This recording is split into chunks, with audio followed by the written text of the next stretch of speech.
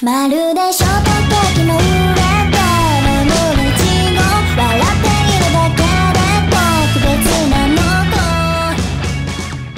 Hello and welcome to Once More with Feeling, having to keep it really quiet this edition. In both cases.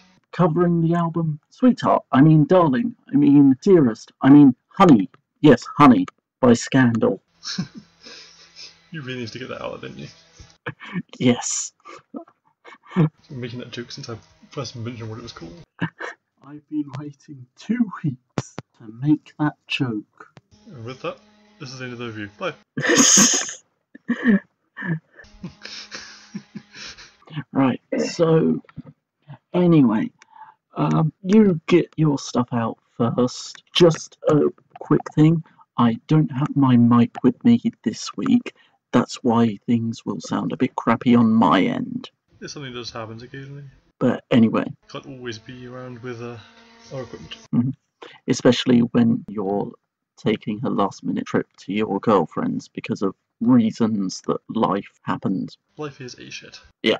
But everyone knows that anyway. Anyway, yeah, Pierce, you explain Scandal, and then we'll go on to discussing the album proper. Basically, Scandal are a all-girl Japanese rock band that started, I can't say 11 years ago, or might be 12. I don't have the 10th anniversary recently anyway. But this is actually their 8th album, which is pretty impressive considering that a lot of bands, do like 10 years of their existence and release like 2 albums. But also worth noting that this is the 2nd album that they've completely composed and written themselves, because they did start out essentially as an idol group. But they've been taking more and more of a front focus in doing their own music and playing their own music, which is always nice. Yeah, also when I first heard this album, it was actually not what I was expecting, because I've heard their last 3 albums, and this seems to be kind of a slight change in style compared to those albums. Especially considering the last one that they did, which is called Yellow, came out in 2016, I believe. Yeah, well, towards 2016 anyway. That was a lot lighter and kind of more poppy. Also kind of with kind of summer feeling and kind of happy and floaty. This seems to be a lot more towards the rock end of things compared to that, which I'm perfectly okay with because, as I mentioned many times before, I like rock and metal. So now I have to ask this: have Scandal done anime intros? Yes, they have. They're probably most known for doing an intro to Bleach, which you'll be familiar with because you like Bleach. Well, I always skip the intros, so I can't really comment. Fair enough.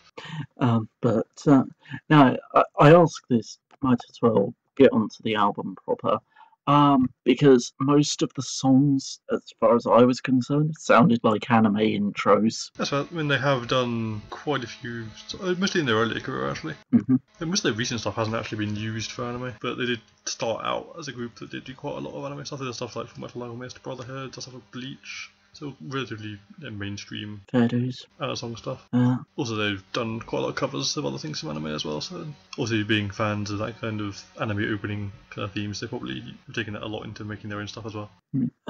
Yeah. I'll admit I don't actually have much to comment on the album. I mean, listening through it, I didn't hate it. I just didn't really have much of an opinion. Yeah.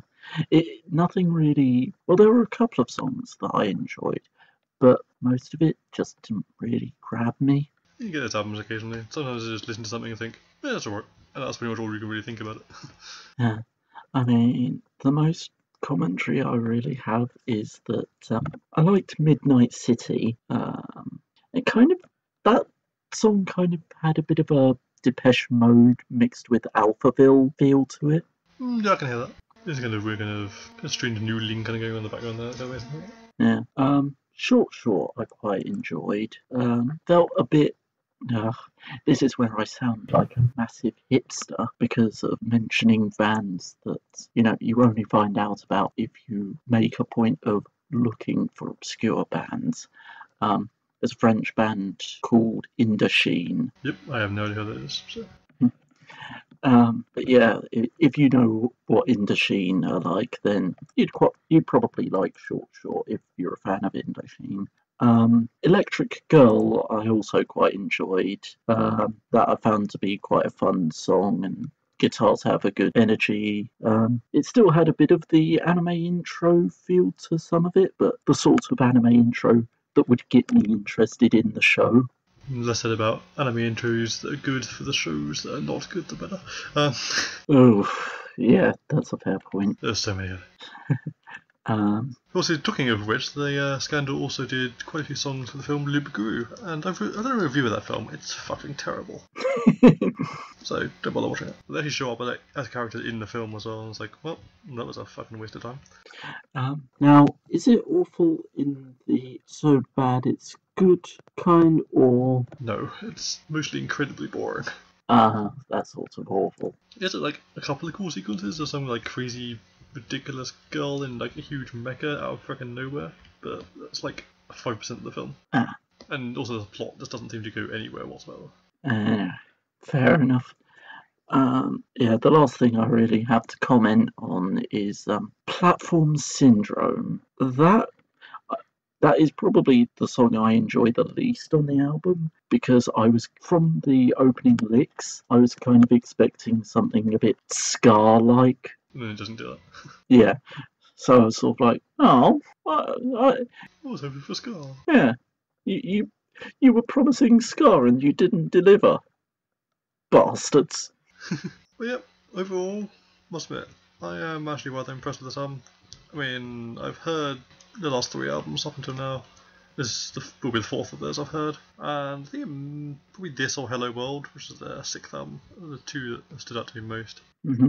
The thing I would suggest is, if you may give it a listen and like it, I would highly recommend seeing them live if you get a chance. They come to the UK a couple of times and they've got a really good live show. So, what score would you give it? I'd probably go for a 4 at the moment. That may well improve, because it's the kind of thing I reckon might well grow on me as well. But some of their earlier albums have grown on me over time as well, so I reckon it's probably will too. Fair enough. 4 seems a bit hyperbolic in my opinion, but whatever. Personally, I'd give it a 2.5. Well, if you think it's alright, and 2.5 is straight in the middle, so that makes sense. Yeah, that is quite literally just how I reacted to it. It's standard. Yeah, there's a few songs that I enjoy, but for the most part, it's just functional. That's fair. Also worth noting that if you are in the UK, it will be released in UK stores next week. So if you really felt the need to go into a local HMV or whatever and pick it up, you can. Yeah, short episode this time round because I have not much to comment on, and it's very difficult to do an episode when you don't have much to comment on. But yeah, he hasn't got much to comment on. I know what I'm saying anyway, and I've got a relatively straightforward opinion of it. As in, I like it. But it's a band I've liked, so that was to be expected, really. And also, both of us have got a lot going on at the moment, so... Yeah. Doesn't really help either.